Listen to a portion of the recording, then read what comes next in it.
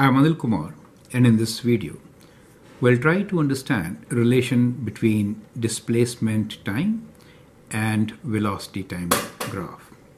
So let me draw a few scenarios and then we'll discuss them one by one.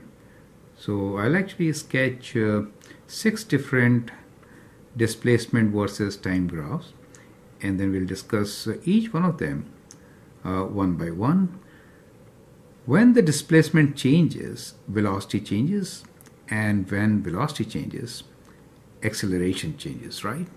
So let me draw 6 different graphs and we'll understand how velocity and displacement are related. So let us say in the first case, we'll take in each y-axis as displacement, x-axis as time, right? So displacement versus time graph.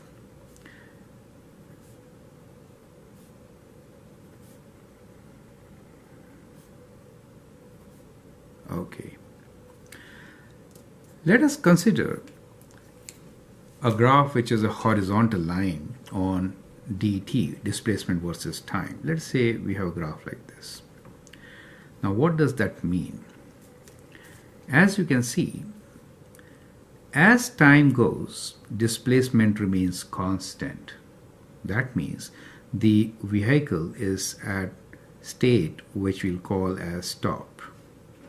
So we can say it is stopped, right? So for a duration of time till the line is horizontal, right? So in this case, how should the velocity time graph look like? Let's say we try to sketch velocity time graph. Now, velocity time graph. So you'll notice that since there is no movement at all, displacement is same, constant, and vehicle is in stop position, velocity time graph will indicate zero velocity. Is it okay? So that is how it is going to look like. Now in the second case, let us consider a displacement which is kind of increasing. Let's say increasing like this. So it is increasing and the slope at each point is constant. That is what we note. So we note that slope is constant. Now slope means the rate of change. Rate of change of displacement is velocity. Do you see that? And the slope is also positive. So two things. Slope is constant and it is positive. Is it okay? So that really means that we are talking about uniform positive velocity. Do you see that? We are talking about uniform positive velocity. So in that case, the graph should be, let's push it down a bit.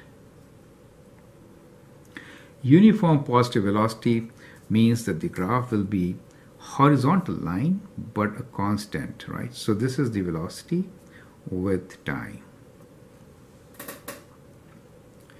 Now let us consider when the displacement is decreasing with time, right? Let's say you start an object which is far away and it comes closer at a constant speed. So that is how it can be represented on d to t graph, right? So here what we note is that the slope is negative but constant. That means what? That means that we're talking about a uniform negative velocity, correct? Negative velocity. So let me sketch this one. When we say uniform negative velocity, that means it will be a horizontal line on velocity time graph. Is it okay? But negative, kind of like this. Next graph, how should I sketch? Let me take this one, kind of a parabola like this. Now in this graph, you will notice that if I draw a tangent line at any point on the graph, if you see from left to right, what really happens here is that the slope of the line changes from negative to 0 to positive. Do you see that? Slope changes from negative to 0 to positive. So what I'm trying to say here is that if I draw it on velocity time graph, it will look kind of like this.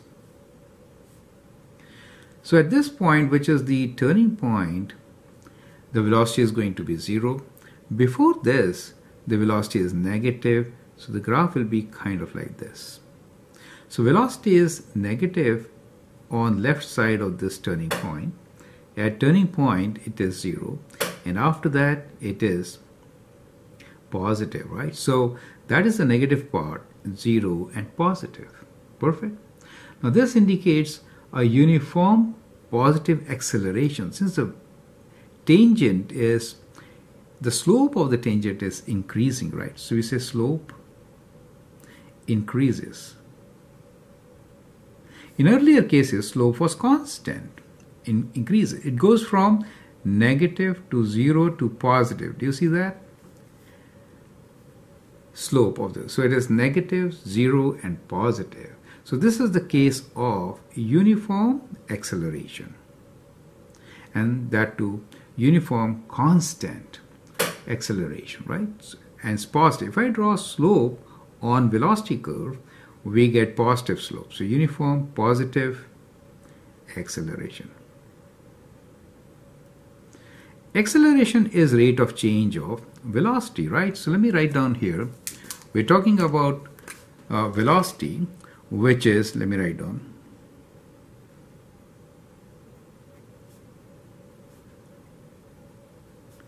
Velocity is rate of change of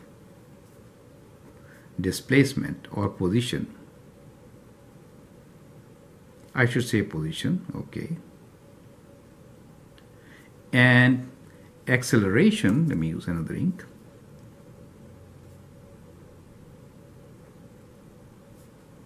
Is rate of change of velocity. Correct?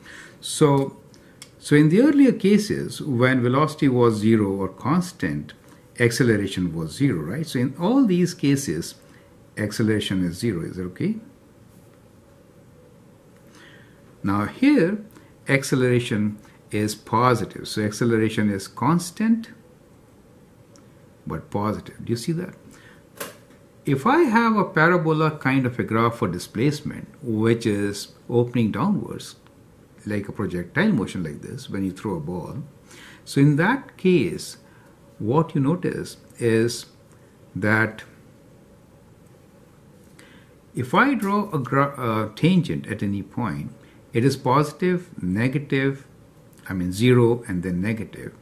So in this case, what happens really is that the slope, let me write down, slope changes from positive to 0 to negative. Do you see that? It is 0 at the turning point. So at the turning point, it is going to be 0. So here, the velocity time graph will show kind of like this. Okay, where this point corresponds to the turning point. Is it okay? So this is velocity, this is time. So velocity is changing. It is changing from positive to 0 to negative. So it is very high velocity at this point, positive, 0 there, and increasingly negative high. Is it okay? But in all throughout, the acceleration is going to be uniform and negative, right? So in this case, we have uniform negative acceleration. So that is how we can actually relate distance time graph with velocity time graph and understand acceleration, right? I hope that part is very clear. Now, as an exercise, I'll sketch a graph with combination, and I'd like you to tell me what does it indicate. So if I have a graph which is kind of like this and then this, that means distance time graph, it is not the velocity changes and then velocity becomes constant or zero at this point, right? So for this graph, I would like you to sketch velocity time graph and describe what happens to acceleration, okay? So that's the question for you. The hint here is that at this position, tangent line has zero slope, right? And in this phase, it is negative, and it is becoming more and more negative.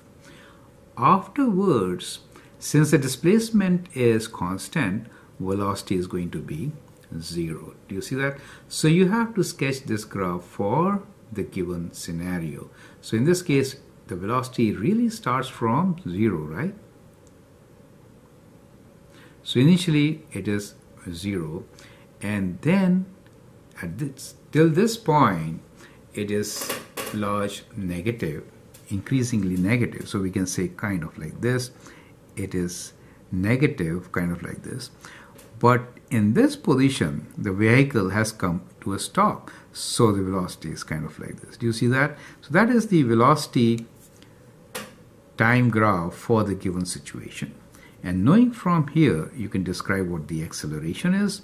Acceleration matches this part with the previous case and the constant part with the first case, correct? So that is how I think we can understand in one slide how distance time and velocity time graphs are related and what kind of terms we can use to describe them, right? For example, when we say that the object is moving with a constant, a uniform negative velocity, in that case, displacement will be kind of like this, right? And this is constant negative velocity where acceleration is zero.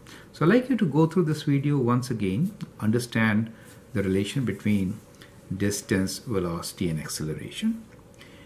Make a sketch and describe the distance time graph in different ways. I'm Anil Kumar, and I hope that helps. Feel free to share and subscribe to my videos. If you like, you should put likes. Thank you and all the best.